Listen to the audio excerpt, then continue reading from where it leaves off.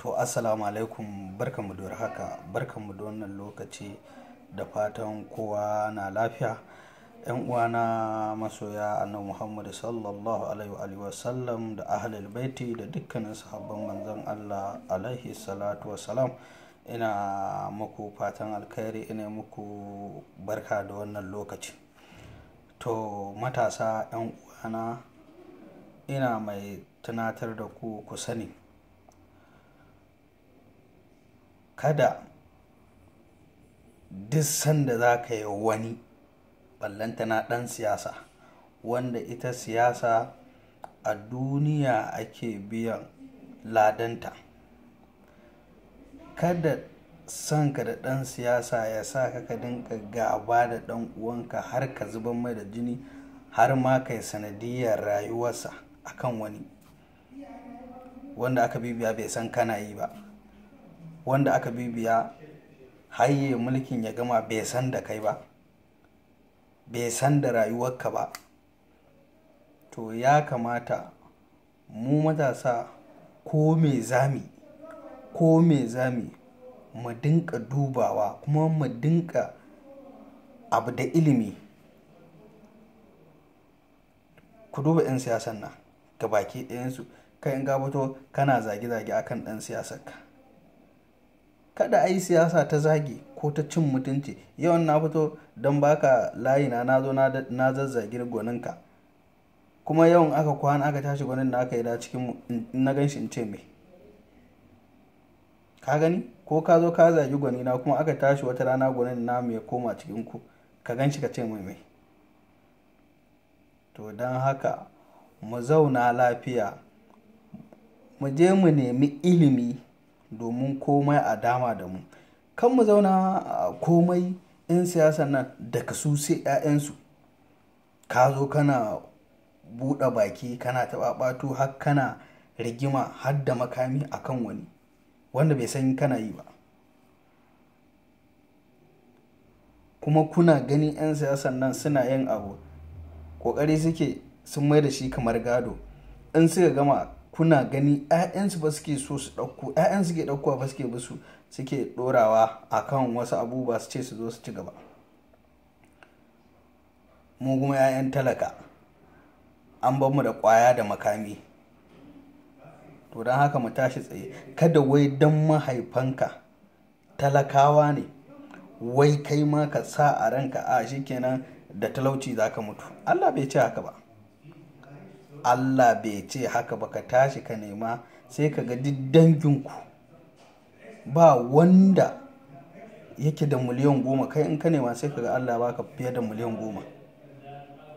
Shi yasa kada zuciyarmu ta mutu, mu zauna muna cin mutuncin junanmu, muna zagin junanmu. Mu nemi gyaran zukata a wajen Allah, mu gyara zamantakewa mu tsakaninmu da kanmu, sannan mu gyara zamantakewa mu tsakaninmu da waɗanda ma ba ma musulmi ba a cikinmu suke da zama. Kamar misali abin da yake faruwa a Saudi Arabia a zo a buɗe gidan caca. Yau gashi an ce mawaƙiya ce za su je ta yi casu a Saudi Arabia. Wannan ba abin mamaki ba ne ba a wajenmu. Duk masoyin manzo Allah sallallahu alaihi wa sallam, wanda ya san siratin nabi sallallahu alaihi wa sallam, ma'ana tarihin manzo Allah sallallahu alaihi wa sallam, ya sanya mutanen Makka suka yi manzon Allah sallallahu alaihi wa sallam. Don haka wannan ba abin mamaki bane ba. Akwai malami wanda mahaddacin alkur'ani ne, babban malami a ƙasar Saudi Arabia, amma lokacin da za a buɗe gidan caca shi aka gayyata, shi ne kan gaba a buɗe wajen cacar. Ina nan da bidiyonsa, ina nan da lokacin da har gidan cacar ya je ya buɗe, shi ma har da zuba katin a gabansa ana yin cacar da shi. To don haka kan mu zo mu dinka, malamanmu suna gwara kawunanmu saboda wai ka zo wannan ya ce ɗan ƙadiriya, wannan ya ce ɗan tijjaniya, wannan ya ce ɗan izala, wancan ya ce ɗan shi'a. Dukkaninmu ba wanda ba zai ci arzikin manzon Allah ba sallallahu alaihi wa sallam. Don haka matasa ku sani, kada malami ko ɗan siyasa ya dinga amfani da ku yana tusa muku wata haƙidar da ku ya kamata ku dinga yin kuma abu da kankin kanku, ku dinga sanin abu wanne ne mai kyau wanne ne mara kyau, ba wani sai ya zo ya tusa muku ba. Don haka ku sani, ki sani, na sani, Allah ba abin da yake nema ka je masa da shi sai hujja. Wane ne hujja? Allah, manzan Allah sallallahu alaihi wa sallam.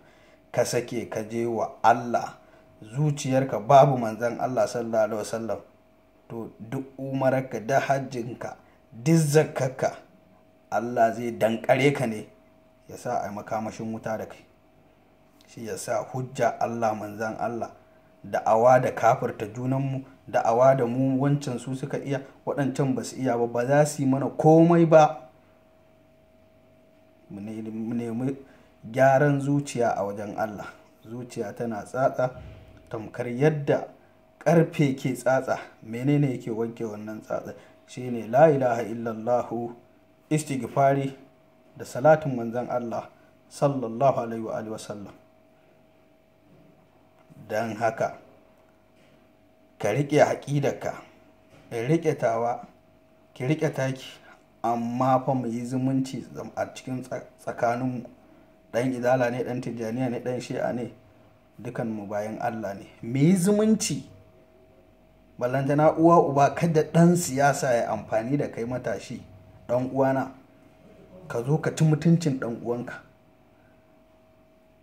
ko malamai na zamani na yanzu, saboda wasu ƙudurinsu da yake cikin zuciyarsu.